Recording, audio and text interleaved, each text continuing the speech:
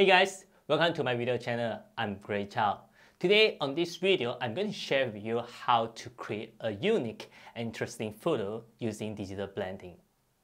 Digital blending is a technique that you blend multiple photos into a single photo. With a little bit of creativeness, you can do something like combining light trails or adding multiple fireworks into a single photo. But today, instead of fireworks, I'm going to add pigeons. Now, on my Photoshop here, I already have a few photos imported as layers. Let's go through them one by one, and also I want to explain a little bit on the camera setting that I used to take the photos. Each of these photos here contain pigeons.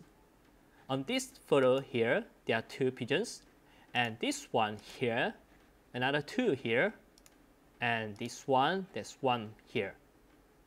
To capture all these flying pigeons, it was a bit tricky because pigeons fly fast. To freeze their movement, I need to use a faster shutter speed at 1/640 seconds. However, I was shooting in a cave, which the lighting there was rather dim. Using 1/640 seconds shutter speed will give me an underexposed shot. To resolve that, I have to adjust both the aperture and ISO. I was using ISO 800, which is pretty high, f5.0 aperture, and also 1/640 seconds shutter speed. Not the usual camera settings I would use for landscape photography. Also, notice that even all these photos were using the same camera setting, this photo appeared to be darker than the rest. This is due to the lighting condition changed during the shooting, and also because the sun was blocked by the clouds at that time. Another thing is that there are some overexposed area on here and also on the roof of the shrine. That's why I took another underexposed photo to do the exposure recovery for those overexposed areas. So without wasting any more time, let's start with the exposure recovery first. To recover the exposure, I'm going to use a technique called Luminosity Masking, and also using my Chow action pack to create the Luminosity Mask. You can find out more information about the Luminosity Masking from my previous video, and also get the action pack from there. If you prefer to create the Luminosity Mask manually, you can check out this video on how to create the Luminosity Masking manually. All the links of the videos are included in the below description. So back on the exposure recovery, I'm going to use this bottom layer as the base layer. So I'm going to move this underexposed layer to the top of it. So let's temporarily hide both of these layers first. And also same goes for this underexposed layer. Now, I want to run my Chow action pack. To do so, I need to open up the action window and go to Chow LM action pack and choose LM likes all and play. This will create all the luminosity masks on the channel window here. So let's go through them one by one. So just temporarily hide this, like 1, like 2, 3, 4, 5. It seems like the light tree would be the suitable mask to do the exposure recovery.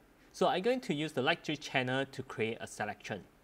To create a selection, by holding down Control or Command button and click on light tree.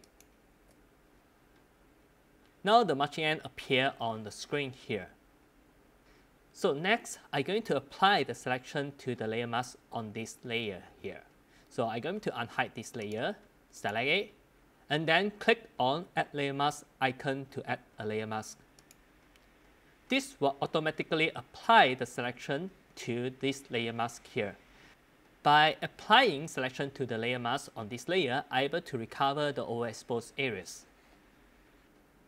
But this also applies the adjustment on the highlight areas here and making it losing contrast, which I don't want that. So I'm going to restrict the exposure recovery only on the roof here and also on the leaves here. To do that, instead of making changes to the layer mask here, I'm going to put this under a group. So Ctrl G or Command G. After create a group, I'm going to add the layer mask to this group folder.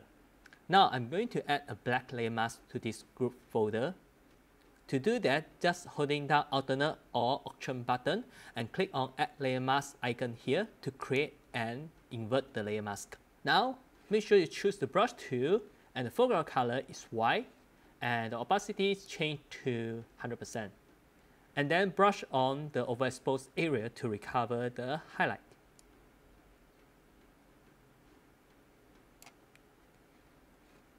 Here.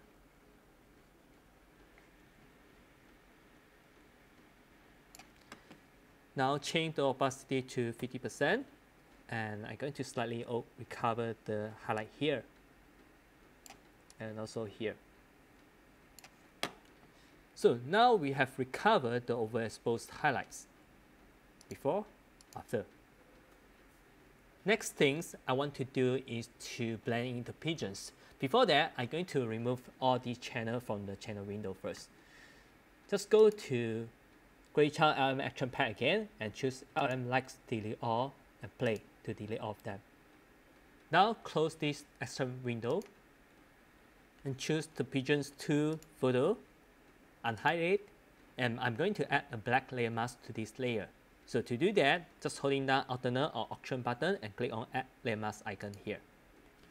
Now this temporarily hide the layer, so we are going to use a white brush to brush on those areas we want it to show on the screen. So again, brush to white color and opacity to 100% and just paint on the area that I want it to show. It should be here. And there's another pigeon here. Yeah. So this is how you blend in pigeons into one single photo. Now repeat the same steps to the rest.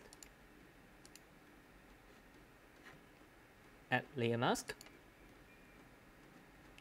here, and another one should be here.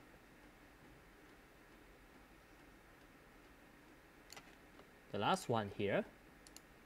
So add layer mask again by holding down Alternate or Option button, and just it should be here. Let's undo it here. Okay, because the exposure of this layer is slightly darker than the rest, so it doesn't blend in seamlessly. To resolve that, we just have to add another curve adjustment layer and adjust the exposure.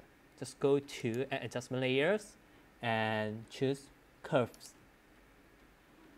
Now, instead of making adjustment directly on this curve adjustment layer, which is going to apply to the whole image here, I'm going to restrict the adjustment only to this layer here. To do that, just right click on the curve adjustment layer and choose Create Clipping Mask.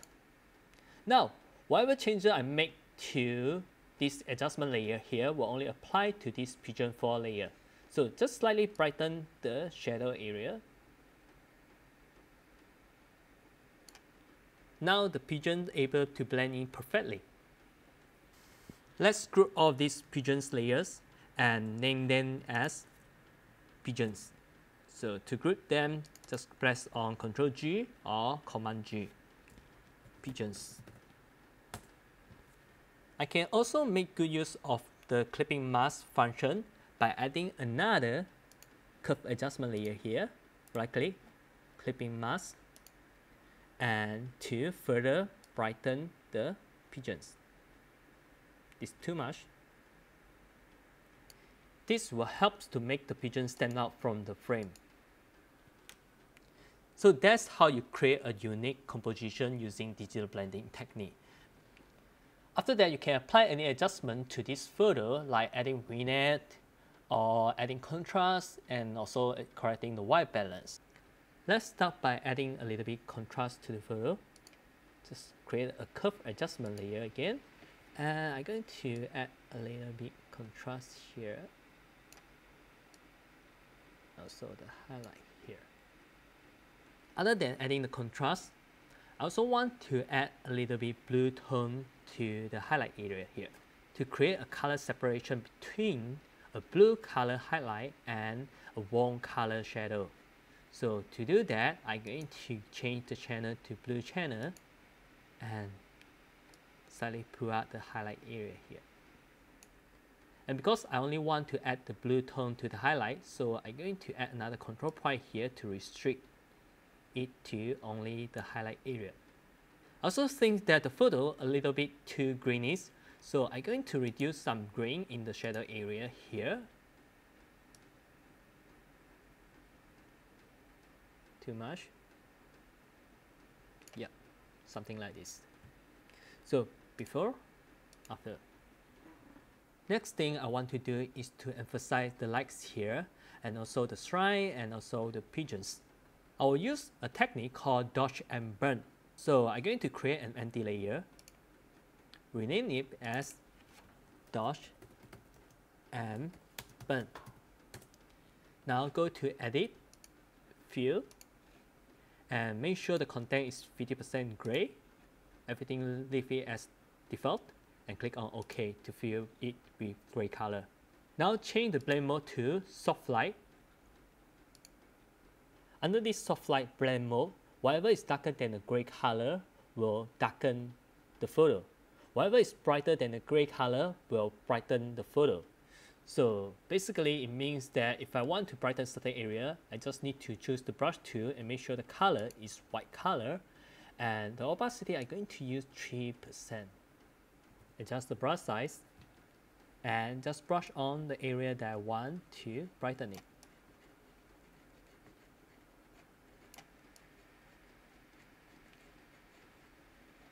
To darken a certain area, what I need to do is to change the foreground color to black color and just brighten this area here,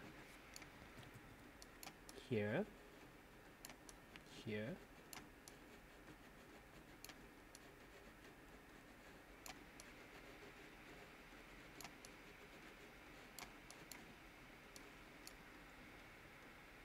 Now let's see the before and after. Before, after. As you can see, I've changed the lighting of this photo and making people to more focus on the center of the frame. I'm going to add one more adjustment to the photo here, so which I'm going to add vignette to the photo.